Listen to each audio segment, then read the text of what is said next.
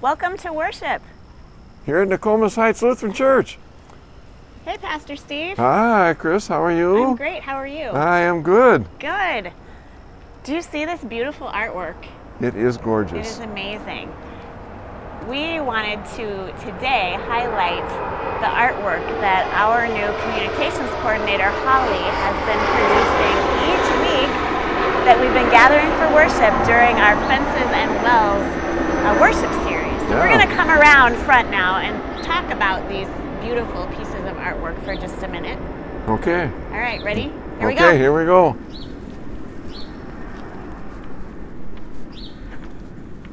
So as you know, for the last few weeks we've been talking about fences and wells, what it means to gather around a well of living water, not creating fences that keep people out and other people in, but creating a well where all people can gather and drink from the fountain of God's goodness. So Holly, who is our new communications coordinator, happens to also be a fabulous artist. I didn't know just how fabulous she was when we talked about doing these paintings for Nokomis Heights. So this was the first week when we talked about the woman at the well. And you see here the woman is in the bottom corner and her hair is swirling around into a heart-shaped well. And Holly made this painting magnetic. So all of the people on here are people that different folks and kids at Nokomis Heights have painted representing themselves as part of this community. which is pretty cool. If you want one of these magnetic people to draw on, please let us know. Email us and we will get you one. Yeah. And we'll make sure that your person is on here as well. The Are second you, week. Are you on there? I haven't made one yet. Have you? No, I haven't. Oh my goodness, that's bad. We should make one. Yeah, we should. Yeah. Okay. All right. I'll make yours, you make mine. Yeah, okay.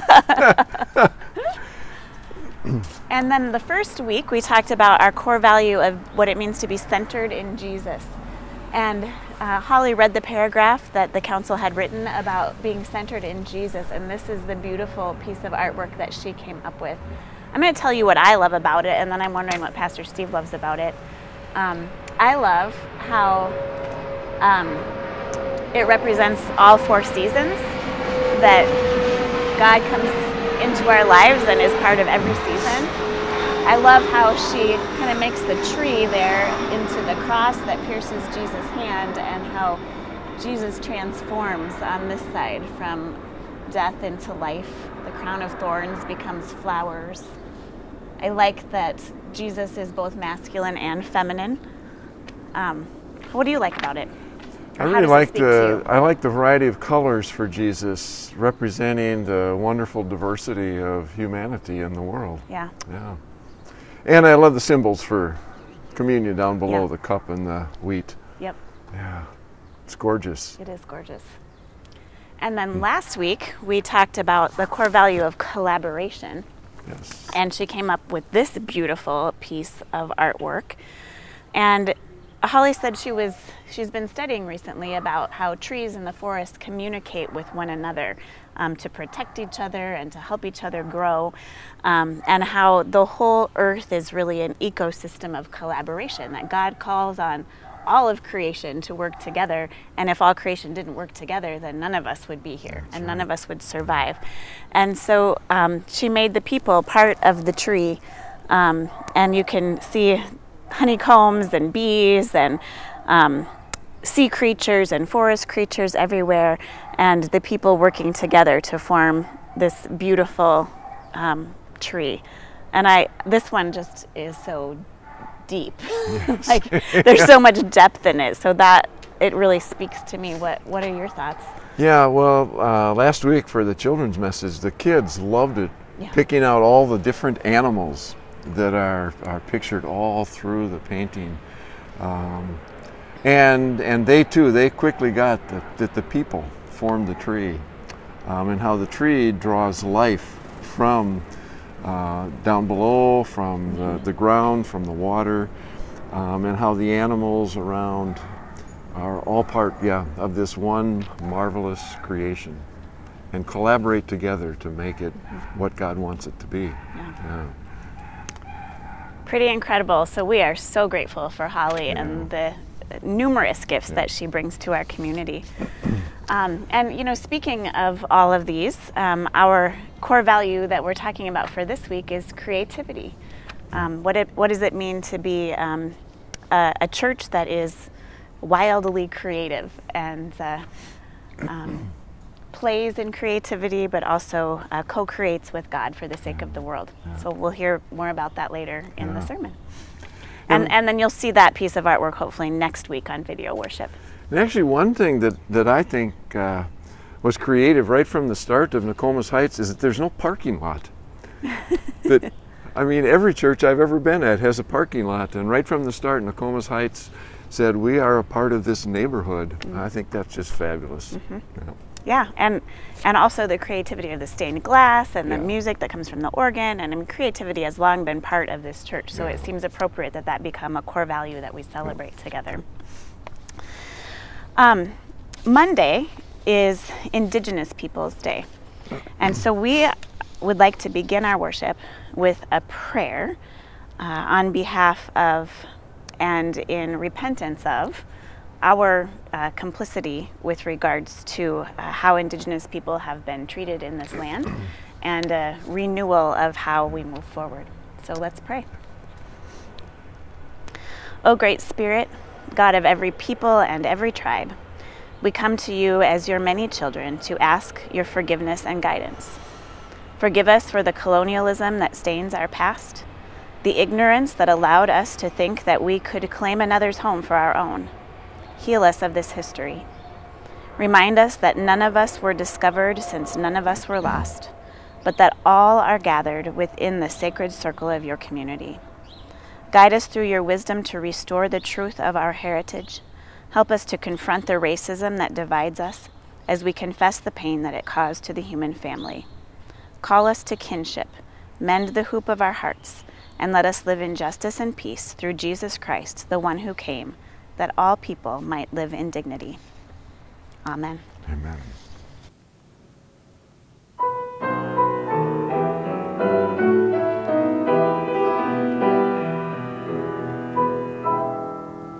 Oh, sing to the Lord. Oh, sing God a new song. Oh, sing to the Lord. Oh, sing God a new song. Oh, sing to the Lord. Oh, sing God a new song. Sing to our God. Oh, sing to our God. For God is the Lord, and God has done wonders. For God is the Lord, and God has done wonders. For God is the Lord, and God has done wonders. Oh, sing to our God. Oh, sing to our God. So dance for our God, and blow all the trumpets. So dance for our God, and blow all the trumpets. So dance for our God, and blow all the trumpets. Oh, sing to our God. Oh, sing to our God. Oh, shout to our God, who gave us the Spirit. Oh, shout to our God, who gave us the Spirit. Oh, shout to our God, who gave us the Spirit. Oh, sing to our God. Oh, sing to our God. The grace of our Lord Jesus Christ, the love of God, and the communion of the Holy Spirit be with you all. And also with you. Amen.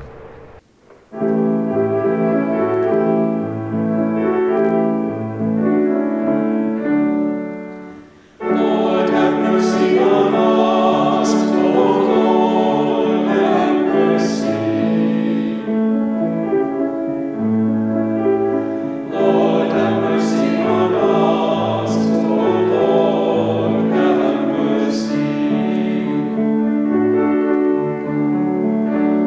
Christ, have mercy on us. Oh, Christ, have mercy. Christ, have mercy on us. Oh, Christ, have mercy. Lord, have mercy on us. Oh, Lord, have mercy. Lord, have mercy on us. Oh, Lord, have mercy.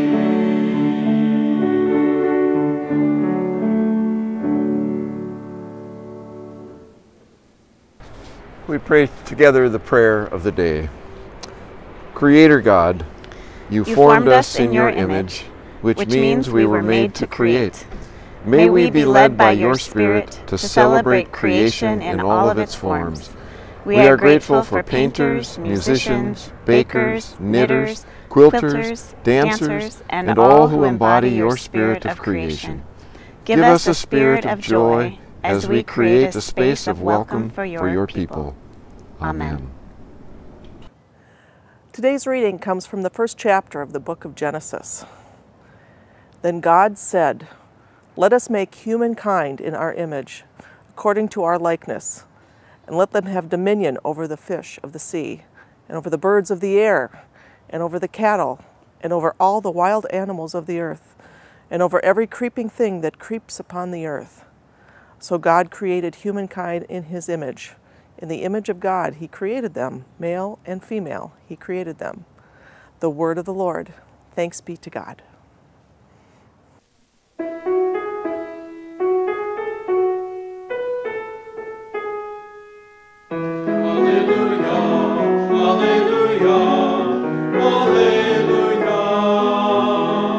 Alleluia.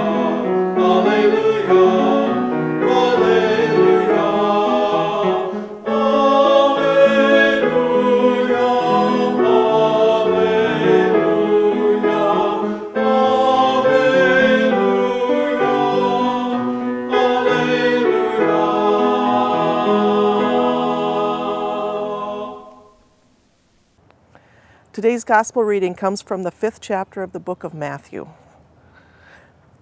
Let me tell you why you are here. You are here to be salt, seasoning that brings out the God flavors of this earth. If you lose your saltiness, how will people taste godliness? You've lost your usefulness and will end up in the garbage. Here's another way to put it. You're here to be light, bringing out the God colors in the world. God is not a secret to be kept. We're going public with this, as public as a city on a hill. If I make you light bearers, you don't think I'm going to hide you under a bucket, do you? I'm putting you on a light stand. Now that I've put you there on a hilltop, on a light stand, shine. Keep open house. Be generous with your lives. By opening up to others, you'll prompt people to open up with God, this generous Father in heaven. The word of the Lord. Thanks be to God. Today in our Fences and Wells sermon series, we're talking about our core value of being creative at Nokomis Heights. And we're doing that through the lens of the creation story, what it means to be created in the image of God. As I was kind of trying to think about where to go with this sermon this week, I thought about the fact that several years ago I wrote a blog. I had a blogspot blog called imintograce.blogspot.com if you want to go see my old writings. And so I looked up a blog I had written called Imago Dei, in the image of God is what that means in Latin. And I read this first paragraph, and I just want to read it to you. Driving to preschool with my 5-year-old one particularly grumpy morning, the conversation about God's image happened to come up. My daughter said to me, with a teenage voice inflection, "Mom, there's this girl named Bella in my class. She's cuter than me, and I don't like it." At this moment, I refrained from saying, "Well, Bella does mean beautiful." Instead, I said, "You know, Amelia, God created you perfectly the way He wanted you to be. How do you think that makes God feel when you compare yourself to someone else and think they are better?" To which she responded, "Blah, blah, blah." I took a deep breath and decided to be mommy instead of pastor. So I said to her, "Amelia, I think you are the cutest 5-year-old in the whole world." And she said, "Just wait till you see Bella." Now, that was funny, right? Like, that was a funny interaction with my 5-year-old. But as I'm looking back, 10 years older now than I was when I wrote that blog, I thought, boy, have I grown in my understanding of what it means to be in the image of God. I would have done so many things differently in that conversation. I would have started by not shaming her about how she makes God feel. But we could all look back on our previous selves, couldn't we? And see the mistakes that we made in parenting and work and all sorts of things. But I guess where we were and where we've come represents growth. So today I want to think about what it really means to be made in the image of God. And we're doing that through Genesis chapter 1. We read this morning, or today, in verses 26 and 27. So I'm just going to read that again for us. And I want you to pay attention to who God says God is. Then God said, "Let us," that's the word I want you to pay attention to, "let us make humankind in our image, according to our likeness, and let them have dominion over the fish of the sea, and over the birds of the air, and over the cattle, and the wild animals of the earth, and over every creeping thing that creeps on the earth." So God created humankind in God's image. In the image of God they were created, male and female, God created them. I think we've probably all heard those verses read 1,000 times in our lives. And as a pastor, it's my job to sometimes go down the rabbit hole of Scripture and ask the question, what is really being said here? So first of all, I want to start with the fact that in verse 27, it says, "Let us create humans in our image." And then in English, we hear, "Male and female, they were created. In the image of God, they were created." Now, when Scripture in English says male and female, that's actually wildly inaccurate from the original Hebrew. In the original Hebrew, the words that we hear translated male and female are actually the words remember and receive. What do we do with that? it really busts open this whole notion of gender that so many people are struggling with in our world today. And it also busts open the notion of God as a white man in the clouds with a long white beard, reaching out his hands and creating earth. It opens up our minds to imagine a much broader version of who God is and what it means to be created in God's image. Back to verse 26. Then God said, "Let us make humankind in our image." Who is us and who is our? If God is God creating from the heavens above, who is this plural being that Genesis is talking about here? Now, Christian theologians for years have said this was the first nod to the Trinity, God as Father, Son, and Holy Spirit. But that's when we look at Scripture through a Christian lens, which is really looking at Scripture backwards. Remember that our Jewish neighbors, and Jesus was Jewish, had this Torah before Jesus ever walked the earth. And they don't believe in a Trinitarian God necessarily. So when we look at verse 26, let us create God in our image without a Christian lens, what does that mean in its purest form? There's an ancient rabbi named Ramban from the year 1192, so almost 1,000 years ago, who had a theory that what God was doing in these verses when God said, let us make humankind in our image according to our likeness, was inviting all of creation to join together in making humankind. So remember, before this, humans were the last art of creation. Before this, it was the fish and the birds and the plants and the sky and the seas. And so Rabbi Ramdan's theory was that God was inviting all of created order to come together and together to come up with this prototype that is the human being. So when we look at Scripture through that lens, it gives us a whole new view of what it means to be created in God's image, doesn't it? That idea by Rabbi Ramdan had me look back into the beginning of the creation story and notice that there are a couple of other places where God invites creation to create along with God.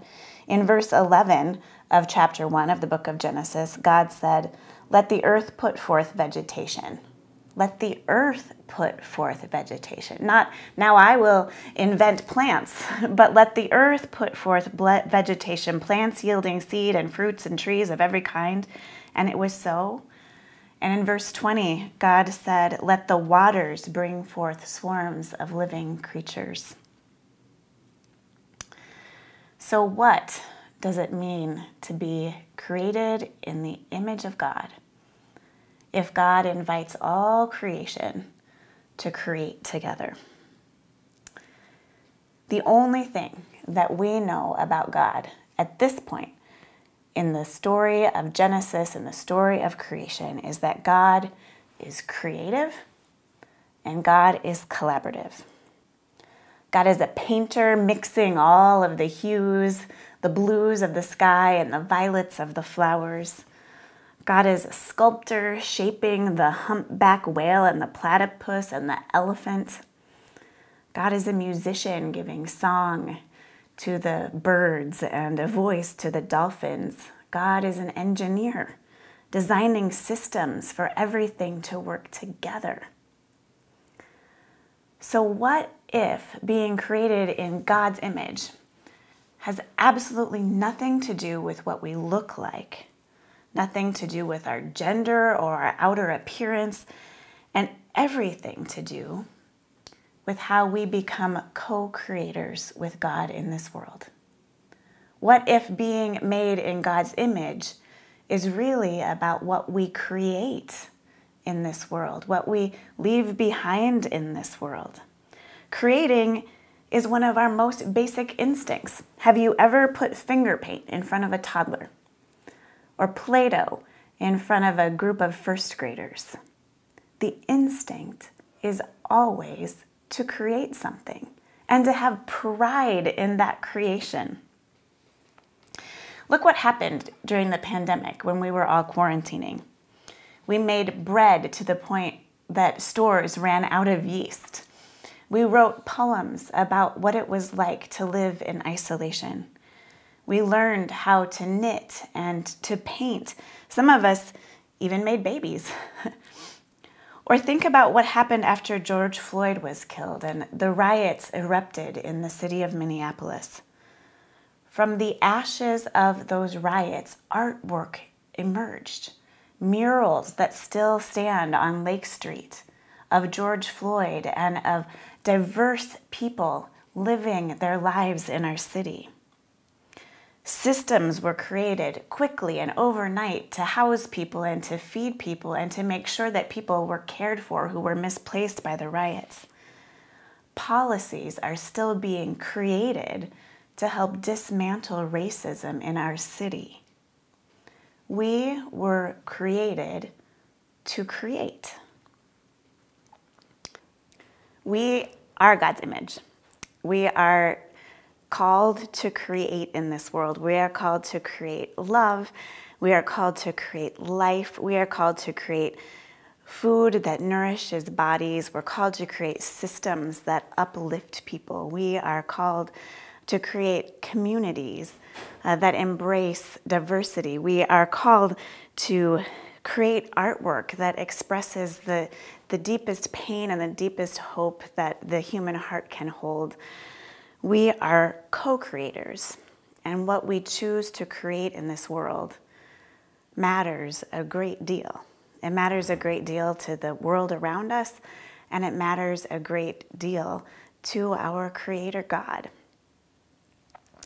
In Matthew chapter 15, Jesus sheds just a little bit more light for us on what it means to show up as God's image in the world. Jesus is in the middle of the Sermon on the Mount, and he has just gone through the Beatitudes. Blessed are the poor in spirit. Blessed are those who mourn. Blessed, blessed, blessed. And then he points to his disciples and says to them, to all of these people, all of the hurting ones, all of the poor ones, all of the sad ones in the world, you are the salt of the earth, and you are the light of the world. You have a job to do. You, created in God's image, created as a co-creator with God, have a job to bring salt, that flavor that makes every flavor just a little tastier. To bring light, that element that illuminates the world, that helps us all see better in dark spaces. You are called to be salt and light in this world. You know, so often the church throughout history has been seen as the place where you go and you fold your hands and you bow your head and you reflect and you make your children sit and behave and you check the box and then you leave. But that's not what God calls us to be, church, as God's image. God calls us to be in God's image, which means we're called to be wildly creative. God calls us to be in God's image, which means we're called to bring a spice and beauty and life and light to the world. And so Nokomis Heights, when we crafted these core values for this church, we talked about the vibrant community that Nokomis Heights already is, but how much more vibrant we even want to be going into the future. And so we wrote this paragraph for our core value, creative. It says, created in God's image, we were made to create. We will share the gospel in unexpected ways, like cooking, baking, sewing, knitting, painting, music, sculpture, writing, video, dance, acting, and photography. We will not be afraid to take risks and dream boldly. we will worship, communicate, and walk with others so that more and more people will hear and understand the message of God's unconditional love and grace for all people. That is how Nokomis Heights is called, to be salt and light in this world. What a gift it is to have a generous God who invites all of creation into the process of continuing to create and recreate in this world. We are invited, having been created by that generous God, to share salt and light, to create and recreate God's image in this world, images of love and community, images of collaboration and creativity, images that make the world brighter and spicier and saltier and better and more beautiful. So let's join together in being a community of creativity and in being people of creativity who go out into the world, shining God's light and sharing God's love wherever we go. Amen.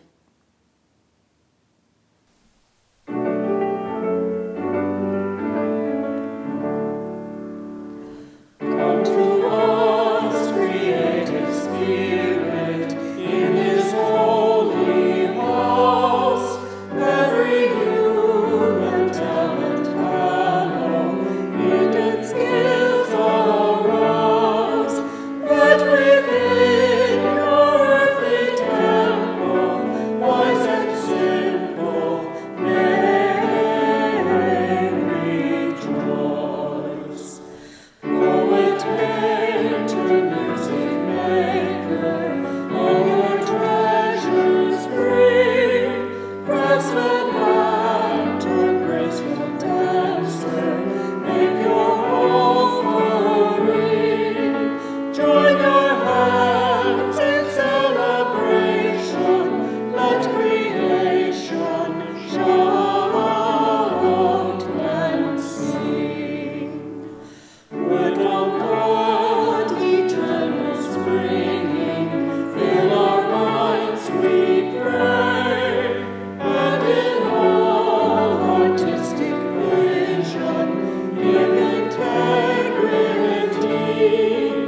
May the flame within us burning, kindle yearning day by day.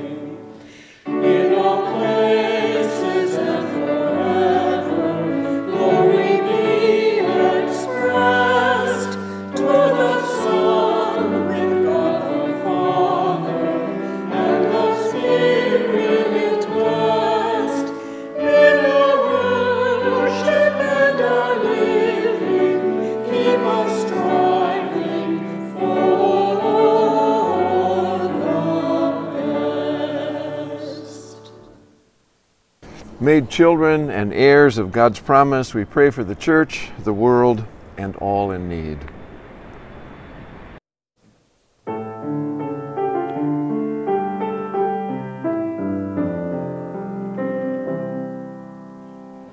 Come unto me, all ye who are weary. Come unto me, ye who carry heavy burdens. Come unto me, and I will give you rest. Come unto me, all ye who are weary. Come unto me, ye who carry heavy burdens. Come unto me, and I will give you rest. Creating God, you call forth different gifts of creativity and all of us made in your image. Encourage us to welcome the diverse creativity of the whole church in cooking, baking, sewing, knitting, painting, music, sculpture, writing, video, dance, acting, teaching, building, photography, and more. Lord, in your mercy, Hear our prayer. Nurturing God, you bring forth crops from the soil and bounty from the trees. Increase the produce of the land and bless all who toil in fields and orchards. Provide for good working conditions and keep them safe. Lord, in your mercy, hear our prayer. Empowering God, you offer compassion for those who are overlooked or forgotten. Open the hearts of local, national, and world leaders to show compassion and love for their neighbors. Lord, in your mercy, hear our prayer. Sheltering God, in Jesus you traveled among us without a place to lay your head. Provide safe places to sleep and rest for those who have no place to live. Sustain ministries that offer food, clothing, and peace of mind, especially Loaves and Fishes, Our Savior's Shelter, and Community Emergency Service in Minneapolis. Lord, in your mercy, hear our prayer. Renewing God, you bring life out of death. Help us part with those things that are no longer beneficial to us, and open our hearts to see where new life is budding. We pray for those who are suffering in any way, that hearts, minds, and bodies might be renewed. We pray especially for Casey Ostad, Linda Ostad, Jerry Casterton, Jennifer Harris, Rich Groner, Dee Levine, Charlie Olson, Blanca Raniolo's sister Nellie, Eric and Piper Room, and all of those who we name in the silence of our hearts.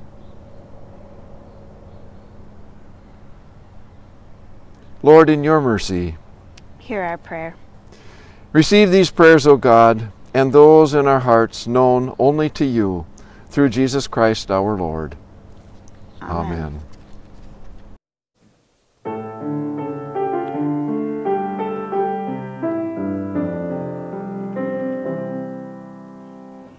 Come unto me, all ye who are weary.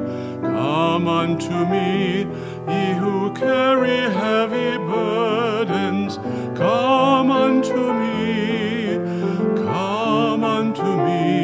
and I will give you rest. Come unto me, all ye who are weary. Come unto me, ye who carry heavy burdens. Come unto me, and I will give you rest. Gathered into one by the power of the Holy Spirit, we pray as Jesus taught us. Our Father in heaven, hallowed be your name. Your kingdom come. Your will be done on earth as in heaven. Give us today our daily bread. Forgive us our sins as we forgive those who sin against us. Save us from the time of trial and deliver us from evil. For the kingdom, the power, and the glory are yours, now and forever. Amen. The peace of Christ be with you always. And also with you, Steve. And also with you, Chris. And with you, Dana. And invite you to share signs of peace if you are together with others in ways that you feel comfortable. And other ways you might do that. Send an email or a handwritten note or make a phone call to somebody who you know could be cheered up by receiving the greeting of God's peace. As we receive our offering today, in in-person worship this week, I've invited people to bring with them things that they have created. And I'm going to have them hold them up during the offering time and offer them to God as a sign of how we are living out this calling to be God's image in the world. So I want to invite you to find something that you have created. Now, people say to me all the time, but I'm not creative. And I just want to say that creativity doesn't always have to do with art like this, right? You might create a spreadsheet. Dana, amen to that?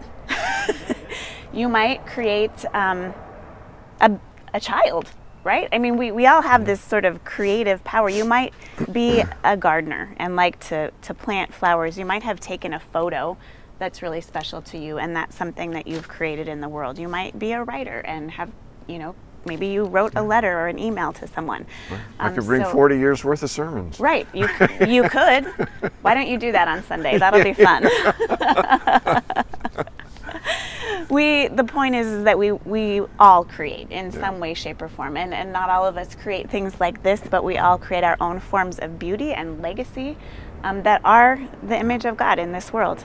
So celebrate the creativity that is in you today and offer that back to God as a celebration of God's generosity and creativity in creating us and the world in which we live.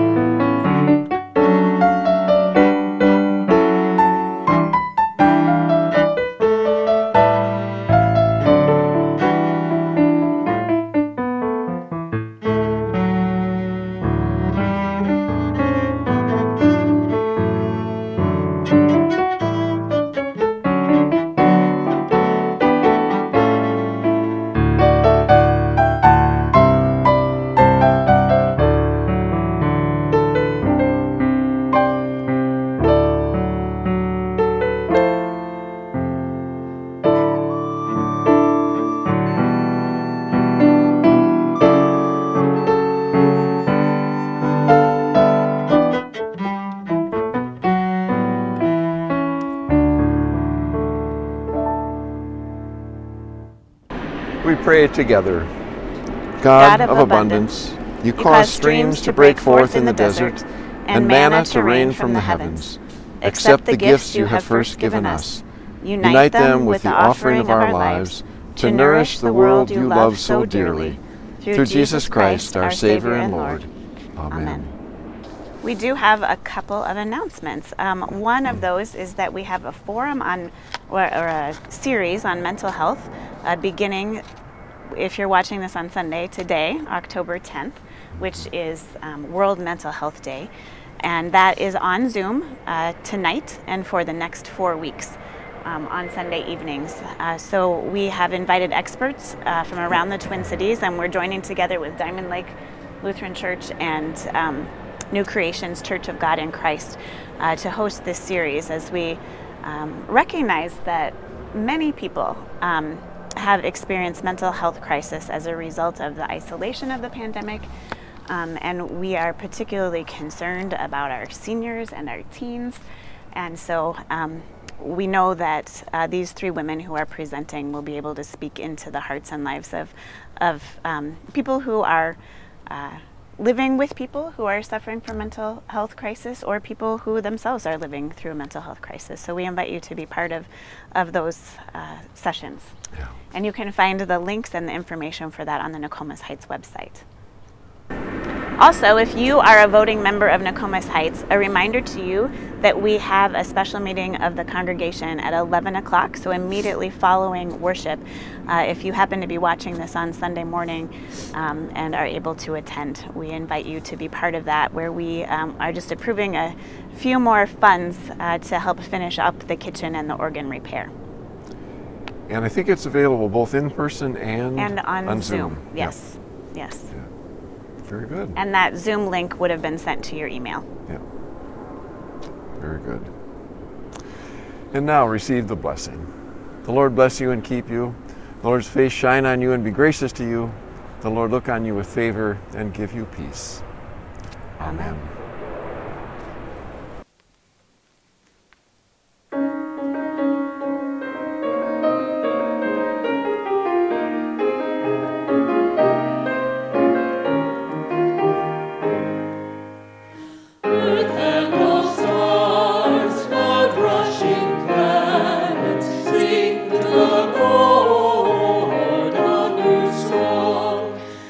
Wind and rain, blood growing.